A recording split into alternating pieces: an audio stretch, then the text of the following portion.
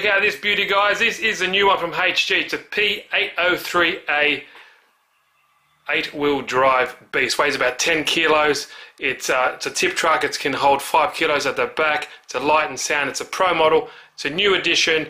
Links in the description when you go check it out. But it looks awesome. I love it. Excited. First one of these I've had. I've had a few HG models and they've been fantastic. Pretty much 80% metal construction, 2-speed transmission, and yeah, really scale look. So if you're interested in the video, stick around. We'll give it its unbox and function test and a quick little drive outside, but there'll be many more videos than this coming in the near future. Alrighty guys, here it is. It's a box. Nothing too exciting about a box, but they do present it well. It's a HEMTT, or it's a US military truck. It stands for Heavy Expanded Mobility Tactical Truck. There are 7 different models, and you can also get several different models of this truck as well. You got the 801, you got the 802, and you got the 803A, which I have. This one has a 5 kilo. The bed lifts up and down. It has a 5 kilo weight limit. It's also the Pro model, so it's got light and sound as well. So basically, here it is. You would have seen these particular ones around the internet as well, and this one here as well. It's really nice. Now this one, I do believe that's the 801, the tan color one here, which you can, it's got like a, you can attach a trailer to it, but I haven't really seen a trailer yet. That's the tan one as well. That is the 802, but quick look over the box. Now these things weigh a ton. I've taken the actual sleeve out of this packet so I can actually move it around. It probably weighs around a good, 8 or 10 kilos, or about 20 pounds, I believe. So that is damn heavy. Now the box gives you a little bit of a history about the truck. You can read that on your own accord if you like there. But it's an 8x8, so 8-wheel drive behemoth. And I have several other cars manufactured by these guys. The Hummer and then other bomb-proof truck. That looks pretty cool. So as you can see, I reckon probably about 70 to 80% of this is actually made out of metal. Now it's brushed with a brushed ESC obviously, but it's got a back here up to 15 to 20 amps. Now that's amazing because it is 4-wheel steering at the front. It's got 2 15 kilo steering servos, and they are actuated. They use the cable style. It's also got a steering servo, throttle servo. Not a throttle servo, but another servo, sorry, for the lift bed, and another one for the actual high and low 2-speed transmission. But there we go there. But enough of the box. We don't want to know about a bloody box, Steve, you all guys are saying. We'll kick that to the curb. And this is actual sleeve that it comes in. Check out this. Pretty awesome, eh? Now it's if you, I guess you really want to take it around, you could. Show your buddies, show how cool you are with this foam case. It's like if you ever had a Phantom, probably like a DJI Phantom, exactly like that. But here we go. Wow, check out that. It's even got lifting handles and everything. Holy crap.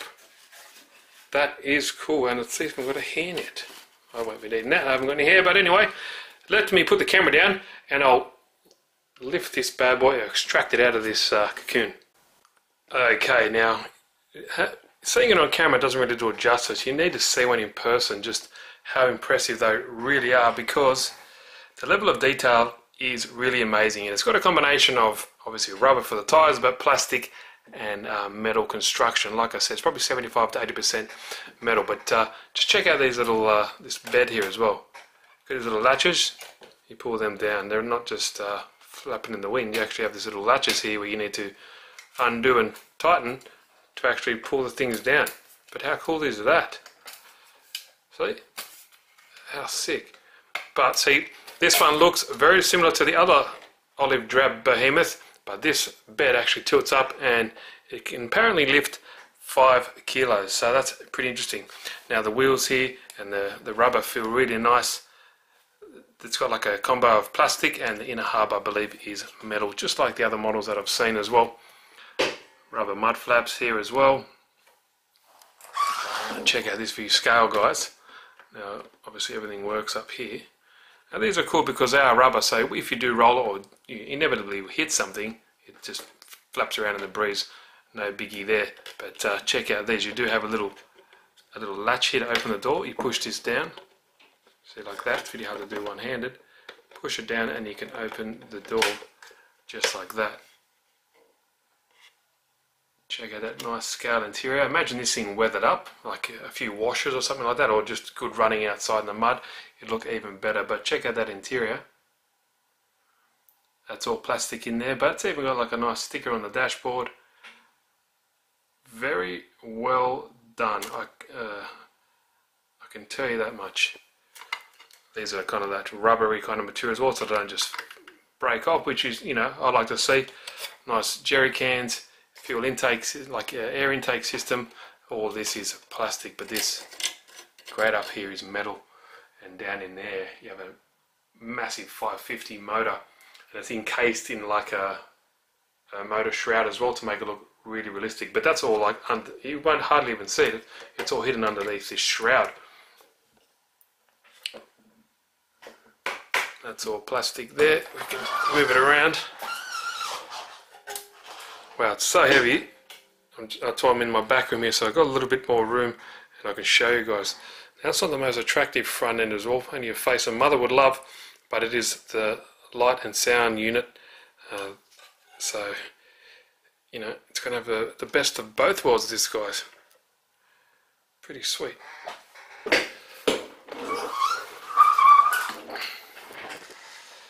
Here we go, moved it into the light a little bit better for you guys. Toe shackles. It's got a vent here as well. That's all metal grill. I do believe it has a fan underneath there as well. Same deal there with the side here, little latch. Open her up, we can have a look in the passenger seat. Little grab handle there. They're just applied stickers for the detail inside, but it does look pretty sweet. Little grab handle. This tyre you would be able to use as well. It does look exactly like the others, and they are like a bead lock system as well. By the way, that rolls really well, so it's got high and low gear. But yeah, that's got really nice resistance there. You got little, I think these are actually where the, let me get this open if I can one-handed. Not, there we go. So there's your receiver, all up in there, and the other side is the actual ESC, your brushed ESC, and the Beck, 15 amp Beck, which is ridiculous. You do have some nice realistic, I can get it in the light, there we go, realistic rope there. That's pretty cool. It actually turns as well, and the ladder, the C channel ladder frame is all metal, obviously. Now if I can I'll flip it on its side for you guys. That is there's a lot going on down there, isn't it? And that is where your money's going if you do want to purchase this. The link's in the description if you want to go check it out. But they have all the different models as well. This one is the top of the range.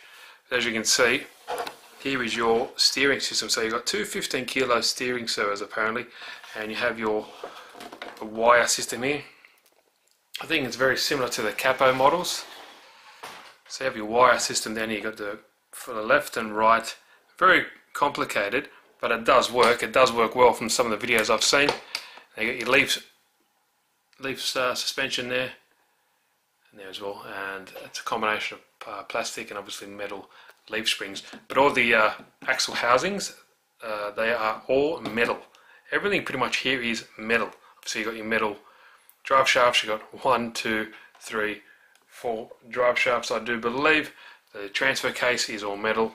Everything here is metal. Even these links, everything like that is all metal. A nice coating of olive drab there as well.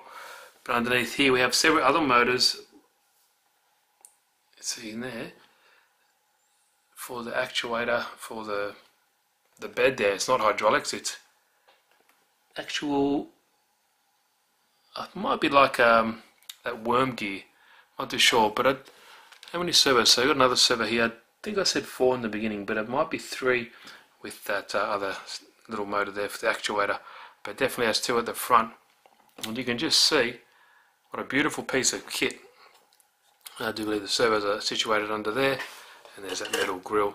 A nice bash guard here, which is all nice and metal as well. Pretty damn sweet. Now while I got the truck flipped upside down, I want to show you the steering system there. So you've got two steering servos at the front. Feeding, there's like little tubes in there that's feeding the wire running through.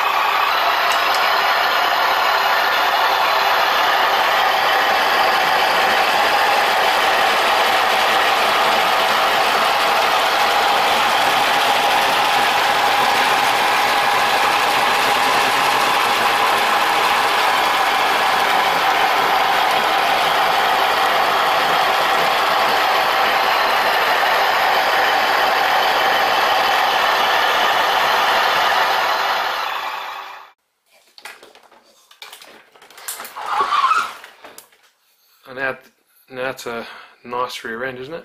Now to get the battery now, I do believe you have to take out these two screws. You just pull this little end cap off, slide your screws in there, slide your battery in there, and you're ready to go. Now it does have quite nice articulation. These differentials are not locked; they are open. So, and you cannot lock them from what I've read and other people that have had it. I have not seen you be able to lock these differentials. So maybe you can open them up and do that, you know, maybe a mod, I'm not too sure. But I'll spin it around. Now in this, you'll see there is your back, and because that's going to be powering up all those servos for you.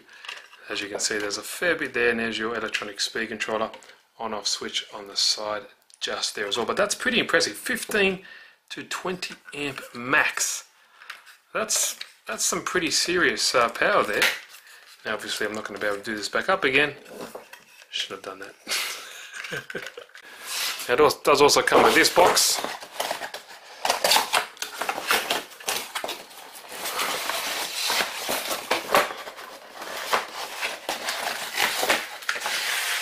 Check out that, guys. You also do get 3 drivers. You get 2mm, 2.5 and a 1.5mm, which is pretty cool because you can use that to install these accessories like these mud guards as well, that go obviously on the front and rear of the bogies there. Some more tools, your little 4-way wrench and another little spanner, cable ties, some wire, maybe that's spare wire if you ever need it for the steering servo. Pretty beefy. Just like brake cable wire on a push bike. Heaps of hardware. Wow, there we go. Oh, these little accessories, they go inside the bed here on the other side as well, but I'll do that off camera later on. You don't need to watch me do that. And some more hardware as well. You also get a 16 channel radio, and a bucket load of instructions. You get some stickers. Here's your little instruction manual regarding that particular controller. It gives you what everything does, but I'm not too sure. Not everything is utilised on this model, same as the other ones, the other models that I have, this particular brand. But there we go. Yeah. Make sure you follow what, don't do what these guys are doing. But apart from that, that's it. So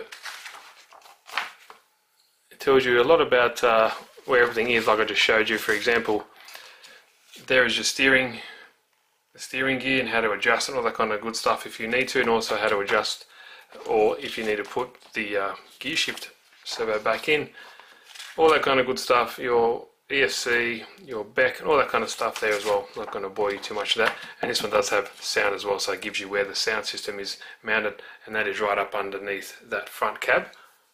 Pretty impressive. There's a lot of stuff going on there that's hidden, and I wouldn't want to get everything open to see how it all works, because that be a pain in the ass. But there we go there, so it gives you basic schematics of how everything is connected. So you do have what says here 1, 2, 3 and a spare servo. So it says 4 servos there. And there's your basic layout. Cool. Now you get another structure manual as well, and this one is regarding, this one's probably how to put it together. Yeah, there we go. So this one's if you had it as a kit, for example, and you wanted to build it, or if you want to pull it apart and do some maintenance, this is the one you would use to put it all back together again. So pretty cool. And one more here, just explaining the dump truck. So explaining the functions of the dump truck. So basically that little toggle switch just here on the controller lifts it up and down. Now I just want to mention, to get to the wheels, or the nut, sorry, you have to remove this little decorative piece, and you can just kind of pry it off. I just used like a little blade, just popped it off. You can use a flathead. It's got your basic nut there, just slide it off.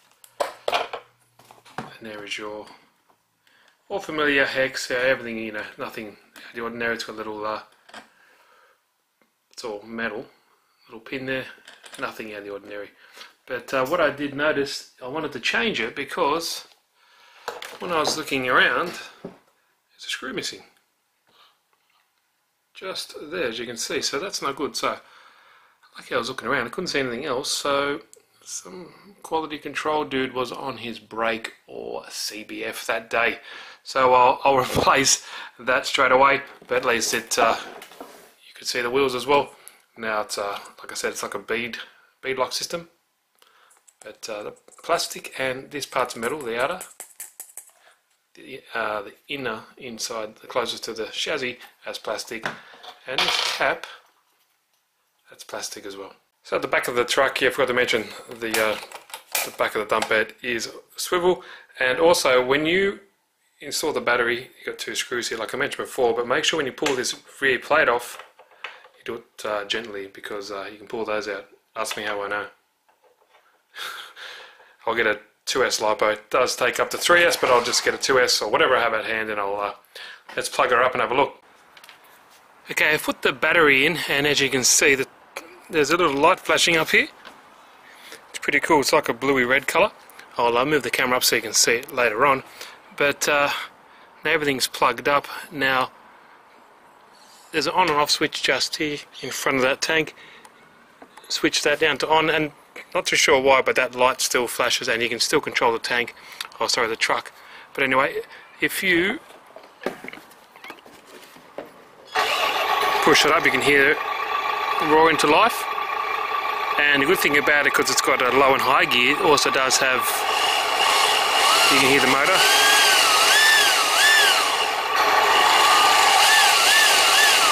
So it's in neutral, argument's sake. So left and right, and to lift the back of the truck, the dump truck, you flick this switch. I'll show you.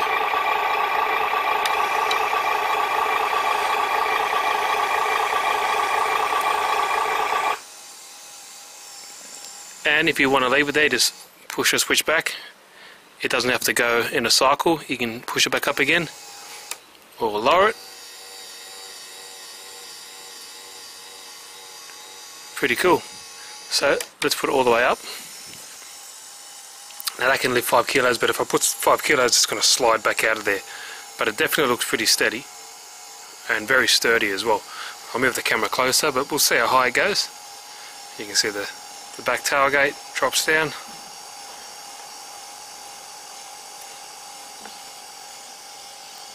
And once it gets up there, it stops.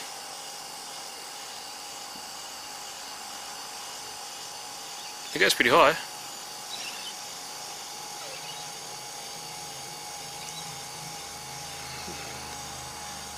It is pretty damn high. There we go, so that stops by itself. You don't need to touch anything and it won't come back down. So I'll show you around what's inside, and it gives us a closer look as well. Well, there's that light I was talking about. But there is inside this beast. Here is that's your gear selector there, transfer case. Here is your little actuator, and these two, they're not pneumatic, but but they must be on like a worm gear or something like that, because they are very sturdy. That is metal. I'm not too sure if they're just for looks, but that little actuator motor there is be doing all the driving. But that housing, it seems really steady, and as you can see, there's your battery underneath there as well. So actually I had a 3-cell soft pack, so it's running on 3-cell at the moment. Now this upper C channel, this more decorative one, that is plastic. The bottom one, the main one, is actually all metal, just like the other models as well. As you can see, up in the belly here you have your really nice detailed motor as well. Like I said, this imitation heat shroud is metal, but everything down there is all metal. That obviously that's the center or the second axle there. All this is plastic. Now inside this plastic casing is you're going to have your all metal, and you're going to have your planetary gearbox, and that's going to be mated up obviously to this transfer case here. That casing is metal, but all this decorative one here is plastic, but that's fine. A lot of other people have ripped this apart and had a look inside, so I'm not too sure. Let me know if you really want me to have a look inside there, but it is pretty complicated. But yeah, this thing definitely is really sturdy. I've got a fair bit of weight on that now, and it's not moving at all. Well, that is, yeah, that would lift 5 kilos. I'm pretty sure about that. But yeah, nice closer look at the actual truck itself outside. Now it does have lights and sound, so if I put the camera back down here, let's start it back up again.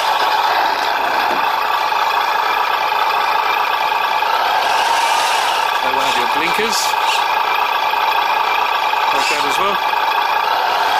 Pretty cool, eh? Now that's what I want to show you.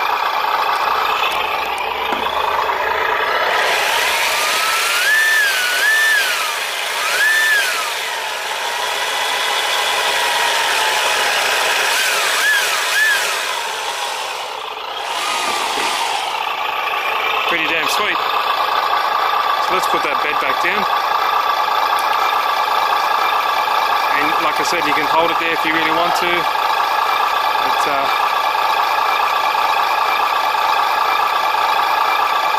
down it comes.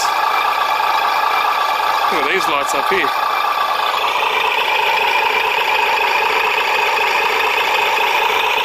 They're pretty cool. Now, problem with this manual, they don't always correspond to what they say, like these switches down here. Yeah, they're a bit funny sometimes. It's kind of like a lucky dip sometimes with these lights and switches and all that kind of stuff. Because if you push up on this one here, that's your horn. It doesn't really do anything else. And got some switches down here as well, but let's try them together. That one does nothing, it seems.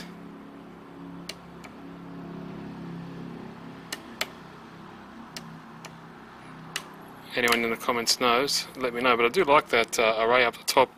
Now where's the main set of lights? Now it says smog here, but it's obviously not. On the bomb-proof one, it does have like a smoke machine. Yeah, I'm not doing it. I know it did have lights, but let's put it in gear. Now put it in gear. It's this one here. As you can see,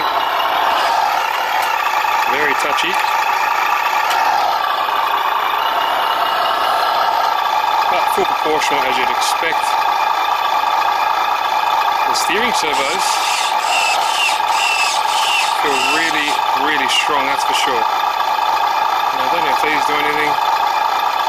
On my other models they didn't really do much.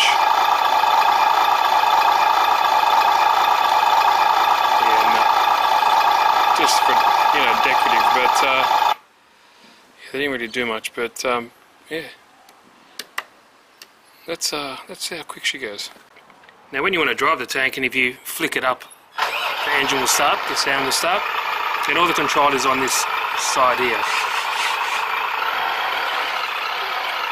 Not a big fan of these type of controllers for cars, but for planes and tanks they are good. But I like the normal pistol grip, so everything is on this side.